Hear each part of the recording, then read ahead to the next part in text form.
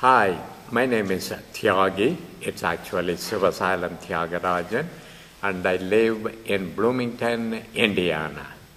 My first contact with human performance technology, or HPT, or PI, as it was called long time ago, was in 1961 when I read an article called in Reader's Digest at the local U.S. Information Library in Chennai, India.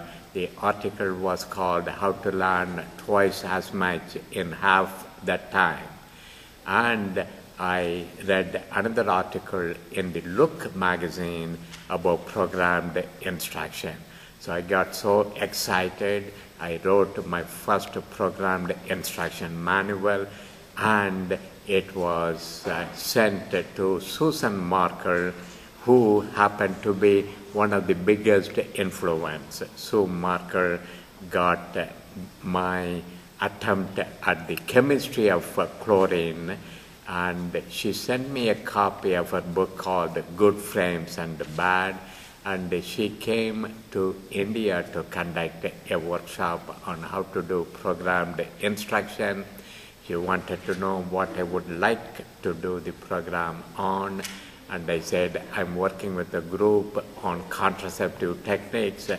She said, okay, you probably have figured out how to do these things, so I cannot be your programming advisor, but I can be a subject matter expert. So she was very, very helpful and supported my learning more about human performance technology, and she got me into NSPI, as it was called, in 1963. If people ask me what is human performance technology, my glib answer is this is something every human being does. If during the last 24-hour period you try to change or improve the performance of somebody else, could be an employee, could be your spouse, could be your boss, could be your dog, except it doesn't work with human performance technology.